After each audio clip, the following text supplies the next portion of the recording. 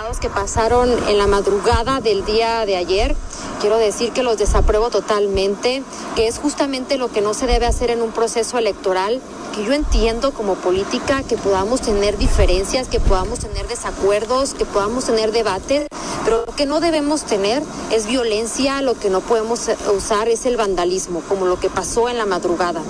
Yo creo que debemos dar propuestas a los ciudadanos, no este tipo de actos. Afortunadamente solo son daños materiales, afortunadamente no pasó a mayores, y yo quiero decirles a los que hicieron este acto tan desleal, tan injusto, que no nos van a detener, que no nos asustan y que todo lo contrario, voy a trabajar con mucha firmeza y compromiso por los cabos. Bueno, ella es Susana Zatarai, candidata de la Alianza Frente por México y ex síndica, bueno, síndica con licencia del Ayuntamiento del 2 de Los Cabos.